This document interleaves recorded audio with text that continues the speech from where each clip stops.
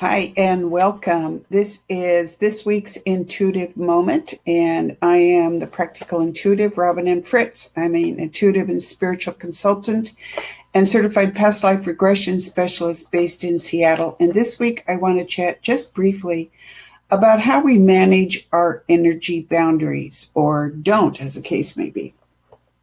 We all have energy boundaries. Most of us don't know it, though, and that's the problem. Why? Because everything is made of energy, right? And we can only be our best at home and at work if we learn to manage our energy boundaries, right?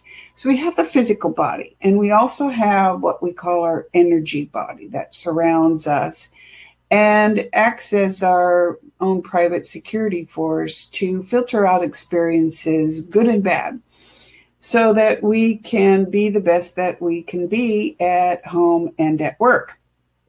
So first, when you think about managing your energy boundary, the logical question is, what is energy? So if you look at my hand is energy. So my voice is energy too.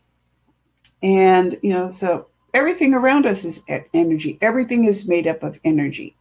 Things that we see and things that we don't see, right? So how does it work?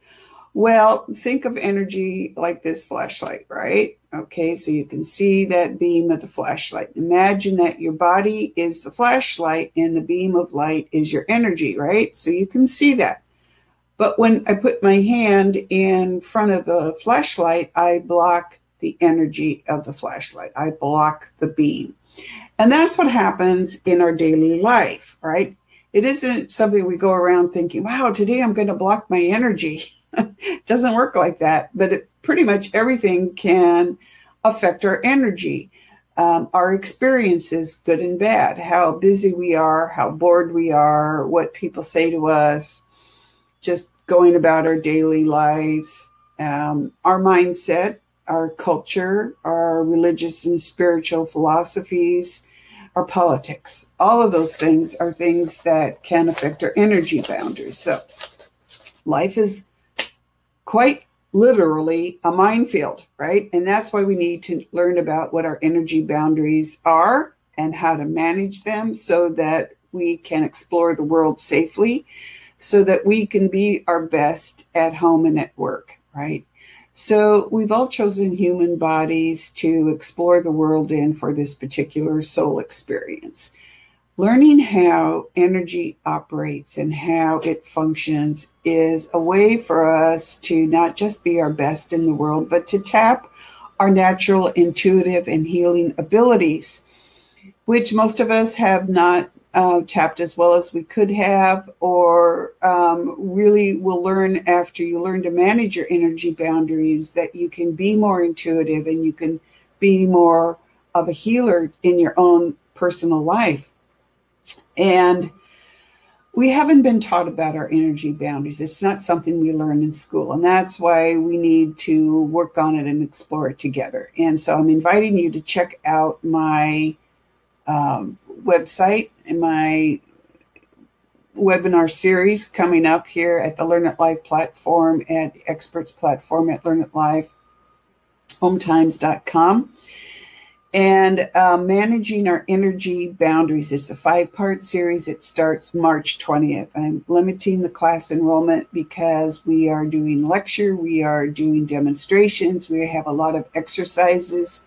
I have a unique way of teaching people about their energy boundaries because each of us, it operates differently, and we need to know that. We need to know what it's like at the beginning of the class. We need to learn how our energy boundaries work during different experiences.